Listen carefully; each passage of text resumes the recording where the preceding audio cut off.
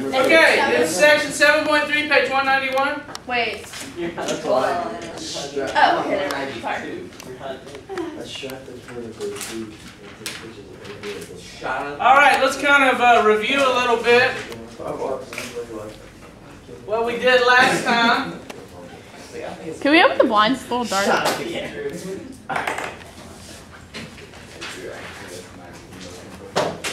I've lost my remote control mouse. Oh. Found it. Hey, open the blinds. It's a little dark. Too dark? No, it's good. No, but on the. Sophie, turn on the light. Oh, there we go. Does that help? Alright, let me get this.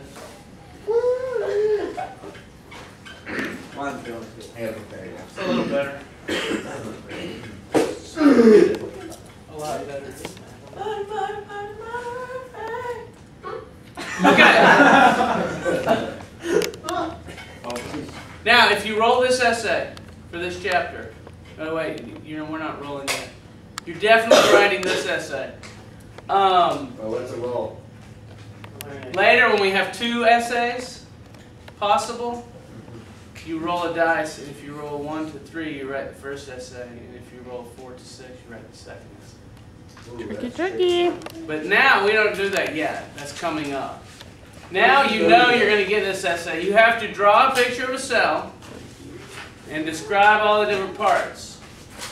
So are you just labeling it, like putting arrows, or do you want? You have to tell each part. Are we going to get our graded? Like this. You draw a picture of the Just cell, like you just label like it. that? Hold on, let me say it. You draw a picture of the cell, you label it like this, and then you write 200 words at least describing what each of these things do. Okay? Yeah, go for each one. And so, last time we talked about a lot of these things. First of all, you should know, we read a whole section talking about the plasma membrane. You should be able to talk about that. The plasma membrane is made up of little molecules. Do you remember what the name of them is? Molecules that have Phospholipids. phospholipids. Very good. Bam! And they have a certain look to them. Whoops. Way up. You can see they have the polar head and non-polar tails, the hydrophilic head and the hydrophobic tails, and you would talk about all that in your essay. Whoops. And the cholesterol molecules and the proteins and the carbohydrate chains. That's a good amount right there you can talk about. Remember that? And then the cytoplasm. What's the cytoplasm? The jello substance. It looks like jello. Yeah, it's kind of like jello. It's just kind of fills the cell. It contains a lot of water and other dissolved substances. Like clear jello. It's not quite clear. Kind of like that, yeah. What's the nucleus? Creates ribosomes. Well, there's actually several parts of the nucleus. This middle part, which is called the nucleolus, that creates ribosomes. And then what's in the rest of the nucleus? It's like stored genetic information. Genetic information, which is what? What molecule? DNA. DNA. Nucleic acid. That's where the DNA is. Remember the DNA you wrote about in the essay last time? That's all right here in the nucleus. And there's a nuclear membrane around it, and that information can be copied and sent out these little holes, and the information makes its way to the ribosomes. See, the ribosomes are all over this area. What's this area called? Hey, bro, what does DNA stand for again? Deoxyribonucleic acid. Okay. Whoa, that's one word, deoxyribo. Sick word. Deoxyribonucleic acid, DNA. Okay, so what are all these little dots? Ribosomes, and they're on the structure called the endoplasmic reticulum. And that's the endoplasmic reticulum, if you remember, it's like a storage structure. It stores the products that are made by the ribosomes and then ships them off in these little vesicles or vacuoles. And they float through the cell to the Golgi apparatus, and the Golgi apparatus kind of modifies them further and then sends them out. What about the lysosome? Do you remember what that was? It's full of digestive acids and all Digestive enzymes. That's the floating ball of death that I discussed. Remember that? It floats around and breaks things down. Yeah, breaks things apart for the cell. It's kind of like the cell's stomach, I guess you could say. It digests things for the cell. How long does like a cell live for? It depends on the cell. Your skin cells only live a few weeks. Your brain cells live your whole life. I thought you were constantly losing brain cells when you start eating That's just stuff. you, man. Well, you do lose some, but some last your whole life without dying.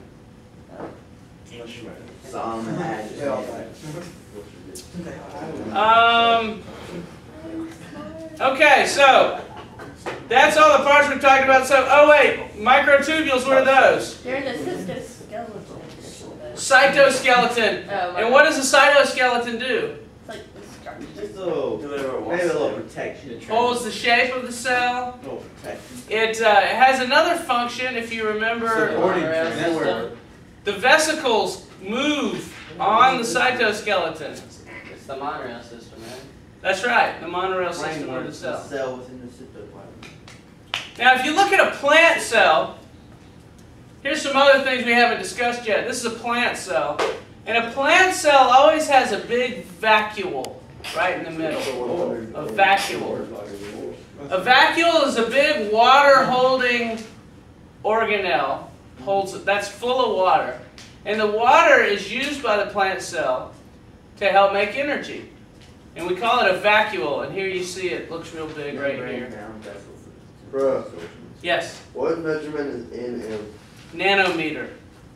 Nano means 1 billion. So it's 100 nanometer. It's 100 billionths of a meter. Yes? This is in the vacuole, and the other one like stores like waste and stuff. It could store wastes, food, that kind of thing. But in the plant cell, it's always really big. Let's go back and look at, there's the plant cell. See, it's always really big, and it holds water. Water is needed for photosynthesis.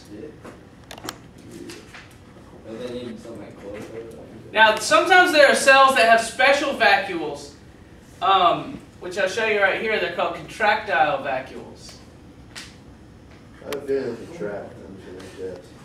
This is a cell called a paramecium, and we're going to look at these under the microscope when we study these later. Many protist cells possess contractile vacuoles. Canals extending from the contractile vacuole take up water that floods into the cell by osmosis. The water is transferred to the contractile vacuole, causing it to expand greatly. Contraction of the contractile vacuole expels the water through a pore that opens in the plasma membrane. So the contractile vacuole, what it does is it sucks up water and gets bigger and then spits the water out. And what it does is it keeps the paramecium from filling up with too much water. See, the paramecium lives underwater in fresh water. And water will rush in by osmosis and start swelling up the cell, but these contractile vacuoles collect it and push it out. That's sweet. I have actual video footage of these things too. Let's see it. This is as seen with a really good microscope. Paramecia have contractile vacuoles. Canals of the contractile vacuole take up water from the cytoplasm. The water is transferred to the contractile vacuole, making it expand. Contraction of the contractile vacuole expels the water through a pore that opens in the plasma membrane. See how it gets bigger and then smaller? Bro, how much fun would you have with one of those microscopes? This is just a regular light microscope. You can see this with ours. Really? Yeah. Can we do that? Yeah. We should do that. We Let's will do it right now. We will do that. I don't have any paramecium. Dang. I'm going to order them though. We're going to look at them. it. Here's another one. You did. The contractile vacuoles of ciliates are permanent structures that periodically squeeze excess water out through a tiny pore. In some paramecium species, the contractile vacuoles have conspicuous feeder arms, but in most ciliates, the canal system is less apparent, and the contractile vacuole appears as a simple sphere. Of course, it might disappear. This is showing vesicles moving on microtubules. And I don't remember, did we watch this last time? Yes. The one where it's like a train ride kind of thing to somewhere else. We watched this? No, Yeah, they watch watched this this one. one. Here's a vesicle, and here's a microtubule. The microtubules is part of the cytoskeleton. And this is called a motor molecule. Now the way motor molecules work is they're formed in such a way that when the energy molecule ATP attaches to one of the arms, it moves. And then another energy molecule attached to another arm and it'll move. And if this happens real fast, it kind of goes like this and runs along the microtubule. Watch it. That looks like a Chinese finger trap. Motor proteins cause movements of vesicles, organelles, and the cytoskeleton. Kinesin is a motor protein that moves vesicles and organelles toward the plus ends of microtubules. See that? See how it moves? And so that's how these vesicles move along in cells. They're carried along by these motor proteins. So the vesicles just aren't floating around by themselves. They're carried along the microtubules. What are the motor proteins called? There's a bunch of different names for them. We'll just call them motor proteins. They have numbers and letters. AL14, you know, something like that. You don't really care about that. Did y'all see this one? Same thing. No. This is using a special microscope. It's called a phase contrast microscope, and you can actually see each of those this is inside a cell. Each circle there is a vesicle. And do you see those lines there? The faint lines, those are the microtubules that they're running on. Motor proteins too tiny to see are carried in vesicles, the small spheres, along microtubules, the tracks. Cool. I don't think the tracks appear when Isn't that cool? Yeah. See how, look at all this activity is going on inside of cells. You don't really even think about it. Look at this one. Follow that one. See that vesicle? Yep. Follow that one. It kind of gets lost. Watch. Proteins too tiny to see are carried in vesicles, the small spheres, along See, it's moving. It microtubules, just the tracks. doesn't know where to go. It's Maybe it's Now it stopped. I know how to mine a marriage molecule. How about this one? Gosh. Do we see this one? I don't know. The upper wall Yeah, of we the cell allows it to take in the raw materials it needs to stay alive. Cells trap these materials from the outside and package them into tiny cargo bubbles called vesicles. The bubble hitches a ride on a motor no bigger than a molecule, which latches on to one of the miniature monorail tracks. See, it shows form that the cell's sliding, but it transport actually doesn't slide. It moves. Usually, the bubbles reach their destinations within seconds. But in the biggest cells, which stretch from the spine to the toe, the journey can take 4 days. 4 days? Each bubble carries a code, a chemical address label that guides it to a particular location. When it reaches its target, perhaps a lysosome, one of the cell's many recycling plants, it hops off the track and empties its cargo. The job of the recycling plant is to break down the delivered raw materials into smaller building blocks, which the cell uses to grow.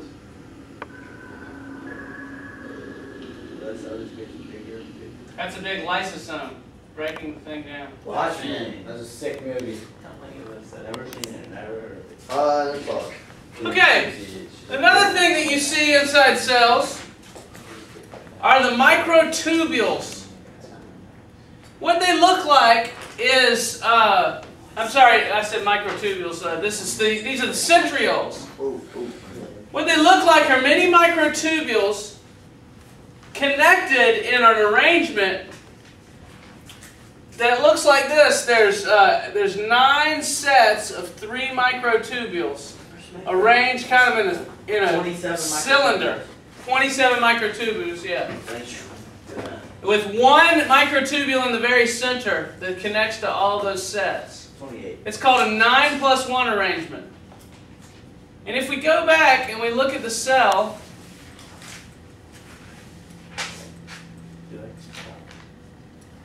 there they are right there. You see centrioles? Now the centrioles are very active during cell division. When cells are multiplying, these centrioles will move to opposite sides of the cell, and a whole bunch of microtubules will become shooting out of them, and it'll help cause the cell to divide in 2. We're going to learn about this whole process in a later chapter. It's called cell division, and that's how growth occurs. When you say the microtubules come like shooting out of the centrioles, do they start breaking apart? Do they produce new ones? The centrioles themselves? Yeah. No, they don't start breaking apart. We think they produce new ones. But we don't know for sure. But we don't know for sure. It's kind of a mystery how the centrioles work, because plant cells don't have centrioles, but they can divide also. And microtubules come shooting out of an area in plant cells, but there are no centrioles there. So they don't really know how that works. Or the centrioles just there for decoration. It could be. So if you're writing about this in your essay, just say centrioles are important in cell division. When's your test? Next week on 21st. I'm not sure when the test. Oh, I thought it was It's Friday. Friday. I think it's the 21st. I think you should just get 100 from now on, man. I thought it was Friday. I think I should get 100 for half. Well, Yeah, you should. I should get 100 for hearing. Okay. This organelle, Just get 100. and by the way, this is in your book on page 197. This is the energy organelle for the cell. It's called the mitochondrion. The mitochondrion, its job is to put together ATP. Did we study the ATP molecule yet in here? No. There's a molecule called ATP. It's an energy molecule for the cell. Drew? Up here. There's a molecule called ATP. It's the energy molecule of the cell. And this thing right here makes it. It's often called the powerhouse of the cell. And they look like little beans, and there's a whole bunch of them located in the cell. But their job is to take molecules and put them together to make ATP. ATP is like a little battery. And the little battery can float around inside the cell and provide energy for various processes. Like when the little arms of the motor molecules move, every time they move their arm, they use an ATP. Where do those ATPs come from? They come from this thing producing. So we call it a mitochondrion. And it's often called the powerhouse of the cell. Here's some pictures. They don't all look exactly like that. From far away, these long structures, those are mitochondrions. The long rods are mitochondria, and the small spheres are vesicles. Their movement shows that the cytoplasm in this cell is streaming actively. Fluorescence microscopy shows this even more clearly. Oh, this is cool. That's seen with the fluorescence microscope. That means you turn the lights out and give substances to the cell that makes the organelles glow. And those are inside the organelles there, you see them glowing. So there's a lot of movement inside these cells.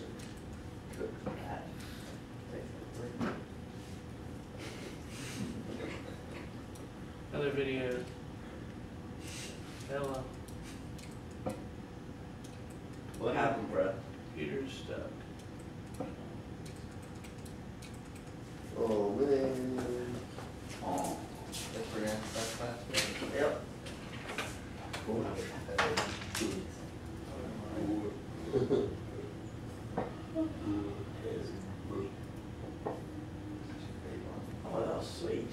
Oh, here we go. How'd you do that? I'm good at asking. Mitochondria are another kind Quiet, of please. organelle in the cytoplasm. Inside of mitochondria, there are highly folded membranes. Here, chemical reactions take place that use oxygen to burn particles of food for energy.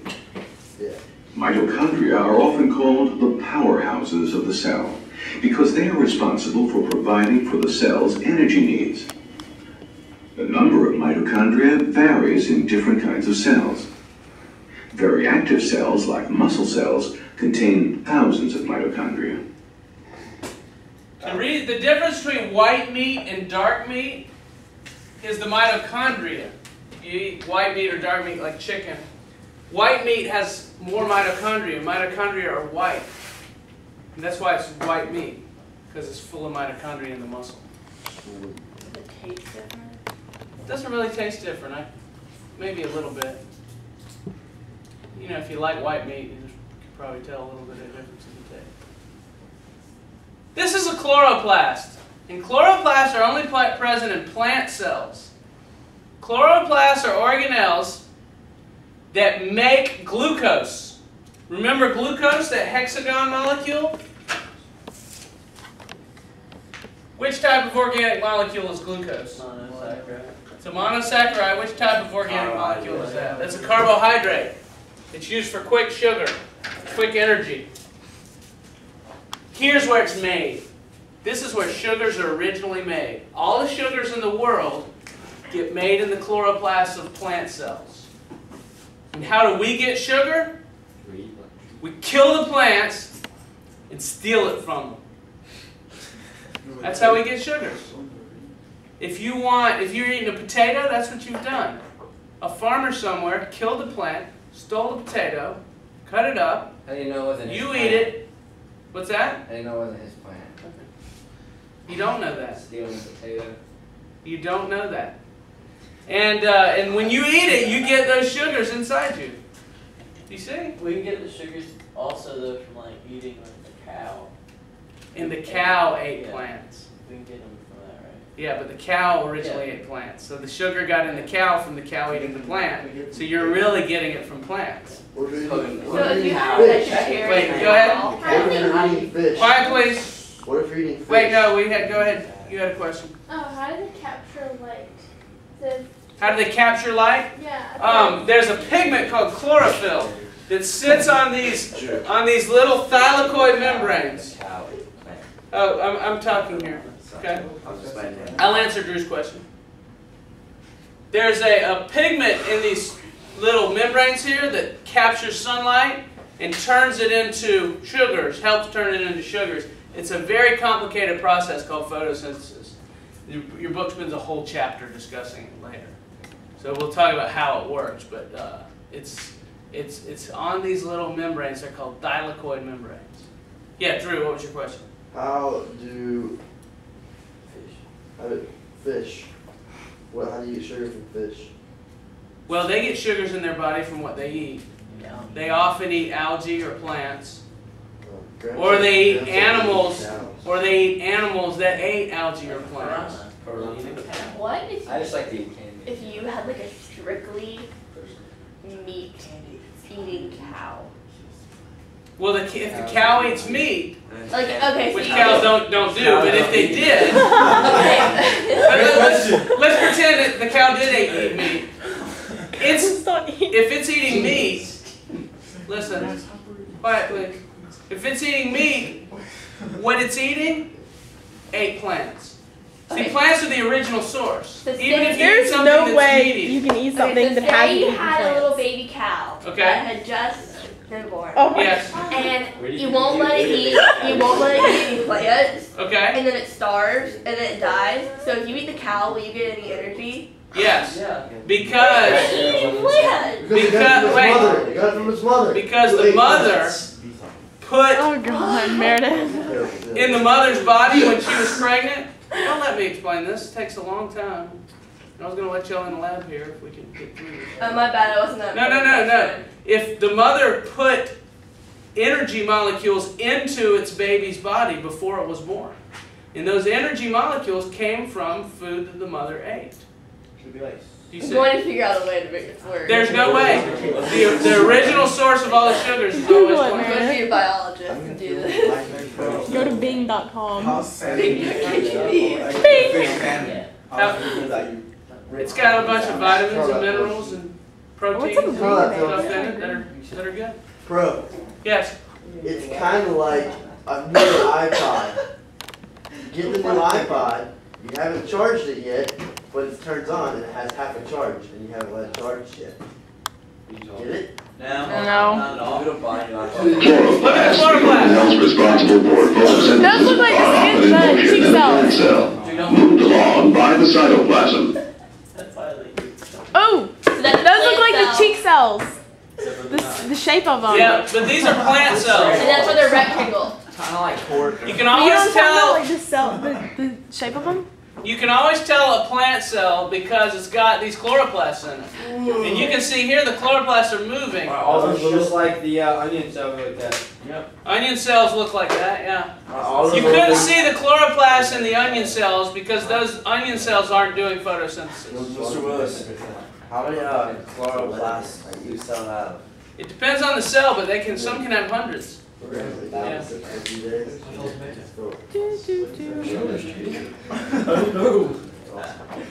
More video. This Chloroplast. real-time movie shows that the cytoplasm in these LODA cells is streaming vigorously.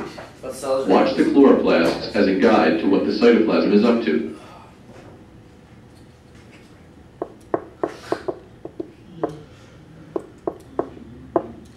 See what else I got here.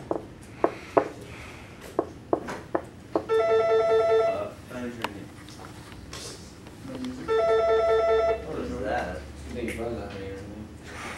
don't know what that is. What was that? I don't know.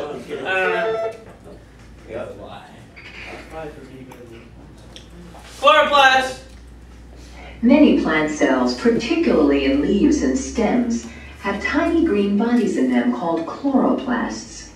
Chloroplasts make it possible for plants to manufacture their own food through photosynthesis. Photosynthesis requires energy from sunlight. It also requires carbon dioxide gas from the atmosphere and water that for most plants comes from the soil. Inside chloroplasts, the energy of sunlight is used to convert carbon dioxide and water into glucose, a kind of sugar that is a plant's main food. In the process, oxygen gas also is produced. The oxygen that we breathe comes from photosynthesis. That's what we're doing in AP right now. We're learning about photosynthesis. These videos are creeping me out. I'm sorry.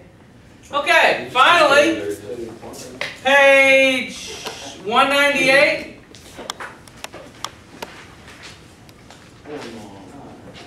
We're talking about cilia and flagella. How small the flagella is. Cilia are little hairs that are on the outside of a cell. Lots of cells have these to move. And most cells that have these have thousands of them. And they're little hairs that kind of go like this. And it moves the cell along. Or you have some that are lining your, for instance, your trachea, your airway. And then they beat like this and they move mucus up from your lungs and out into your mouth. So if you're ever breathing in a lot of dust and that kind of thing, it pushes it up. This is why people who smoke a lot are always coughing, because all that dust gets trapped in their trachea and the little cilia on the cells moves it back up into their throat. Is that what it's like put down by like the tar and stuff? The tar? I don't know, like some substance to the cigarettes. Yeah, there's a bunch of tar and stuff in cigarettes. Watch the little cilias. Locomotion, that is the ability to move about, is very highly developed in protists. Protists basically use any one of 3 different cell structures for locomotion.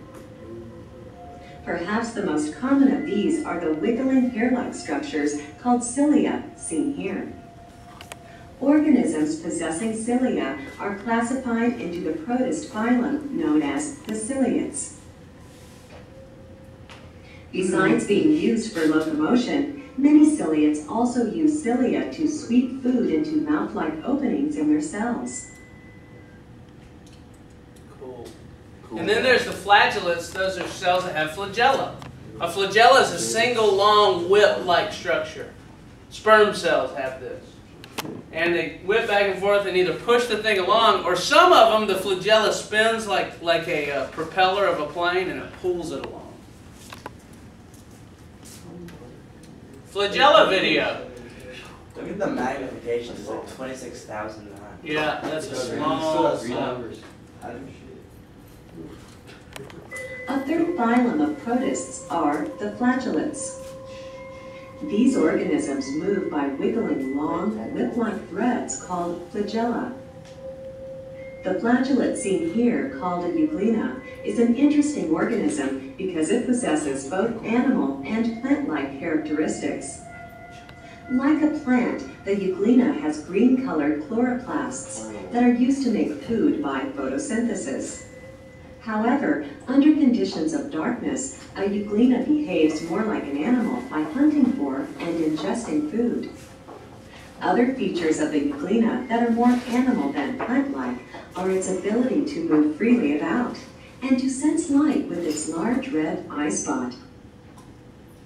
So all these single-celled creatures are kind of cool. We're going to look at them when we get to that chapter. There's a whole chapter where we just study those. So, those are all the parts.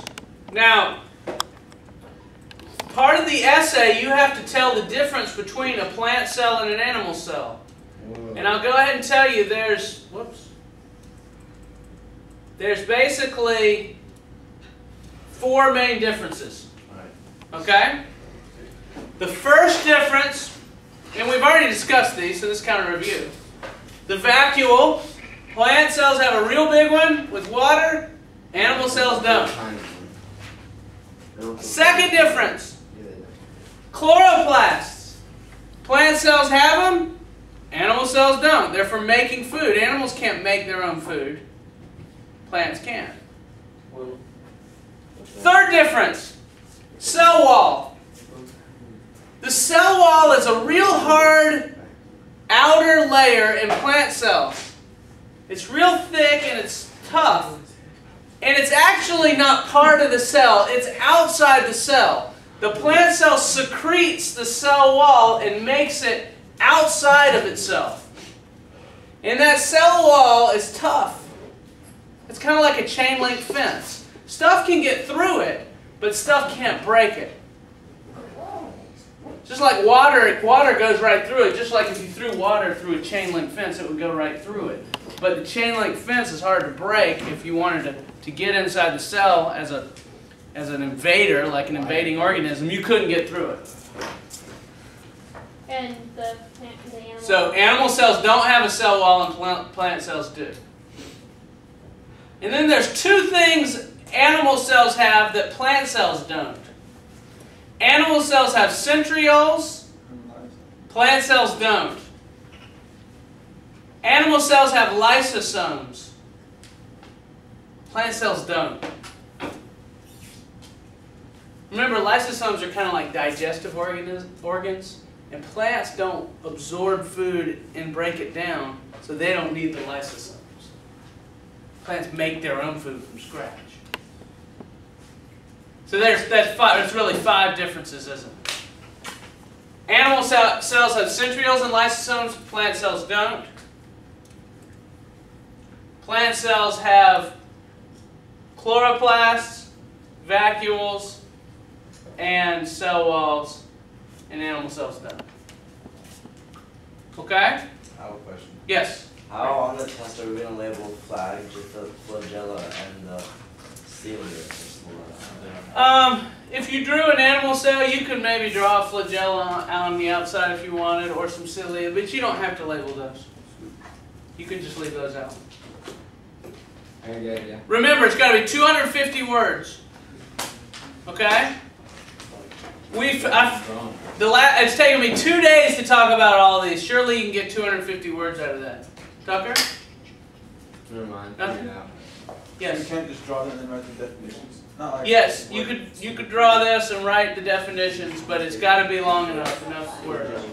That's gonna be so hard to draw. Are we gonna be drawing the Practice cells? it. What's that? Do we draw like the cells, or are you drawing them? No, you draw Can we them. draw them in different sheets? Do we have to Yeah. draw like essay pages? Yeah, you can draw it on a different sheet. Can I bring in a sheet with them and then trace them? No. Does it have to be like in a paragraph, or could we just make like label them? For this one, you can just write the word and do definitions. Doesn't have to be in paragraph form. Look at there. Jeez, look at Double this. B, untucked, late, unbelievable. Unbuttoned, 4137. Hat, popped. Collar. Other questions? Do you understand what you have to do? Yep. Yes, sir. Let's All shut this right. off. That's good defense. That's it. Willis out.